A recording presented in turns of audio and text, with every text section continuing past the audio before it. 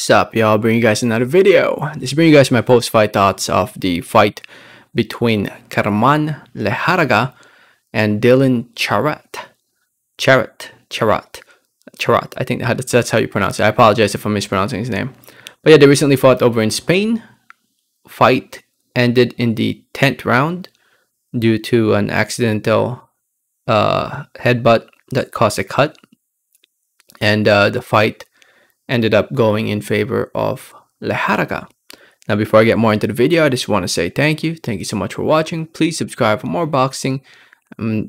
Please hit that like button. It helps out the video. It helps out the channel. I'd really appreciate it.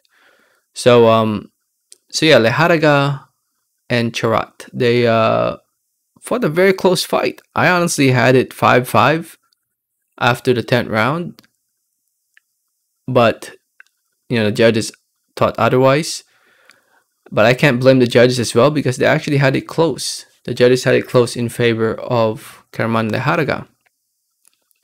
Two judges scored it 96-94, 96-94 in favor of LEJARRAGA. One judge scored it 95-95. I thought LEJARRAGA had problems getting work in the inside early on. I thought Charrat's movement and boxing was very good.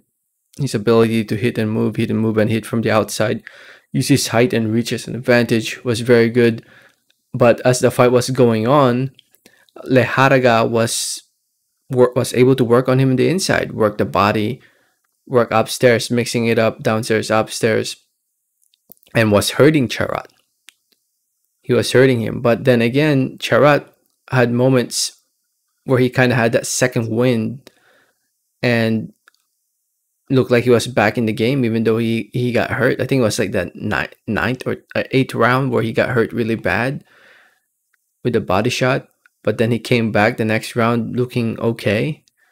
You know, I gotta give props to Charrat. I think he definitely showed up and tried to win this fight, and he did show a lot of heart and determination. And who knows, maybe if the fight went the distance, he probably could have won this fight. I mean, there was what, 2 rounds left.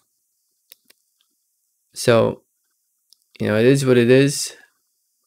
I don't know, man. LEJARRAGA at this weight, 154, he looks a lot slower and sluggish.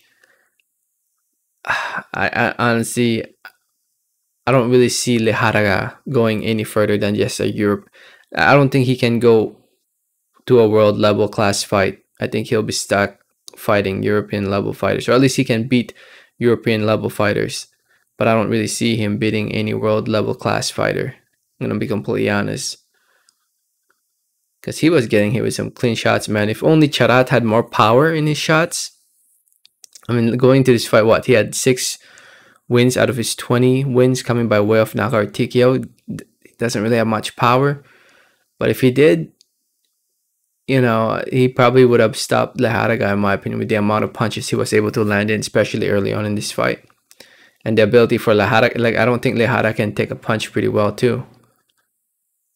And I wonder, is LEJARRAGA ranked? Let me double check real quick. I wonder if he's ranked. What? He's ranked number 3 under the WBA? No way. I don't know about that. Come on, WBA. Really? What? He fought how many fights? 1, 2, 3, 4, 5. This, or 6, I guess. 6 fights at 154. But those guys were not that great, man. Come on. Come on, WBA. Kidding me? Number 3?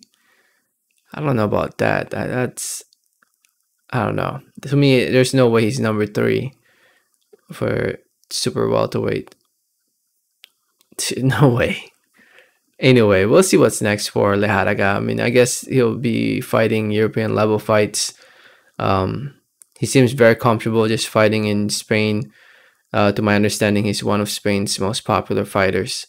And with the zone in Spain right now, I think the zone just wants to get subscribers from Spain with LEJARRAGA fighting.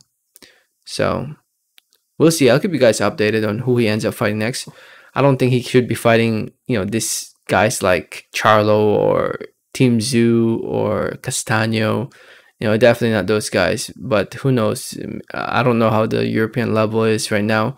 Maybe he could fight his fellow countryman Sergio Garcia. If they can make that fight, I think that'll be a big fight in Spain.